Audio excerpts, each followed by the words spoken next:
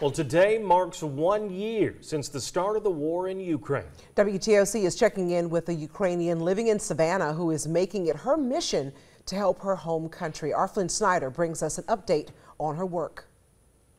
Well, over the past year, Savannah Supports Ukraine has been working to collect aid at this warehouse.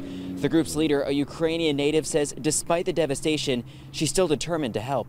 So this is 1,200 cases of different types of medical supplies. Boxes of donations sit stacked in this Chatham County warehouse bound for Ukraine. Native Uliana Gonzalez says the country is damaged, but not deterred. The year of war united the nation and united Ukrainians within the country and abroad.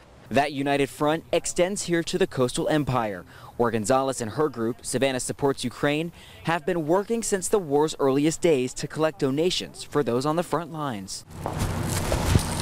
We first introduced you to Gonzalez a year ago. Since then, her group has been able to ship 3 40-foot-long containers filled with local donations and money to Ukraine. We were able to help to purchase a rescue vehicle for military doctors that would take wounded out of the field quickly and deliver them to the hospitals. And I believe by that time it saved multiple lives. The group has done it with assistance from company American Moving and Storage, which has helped prepare and transport donations.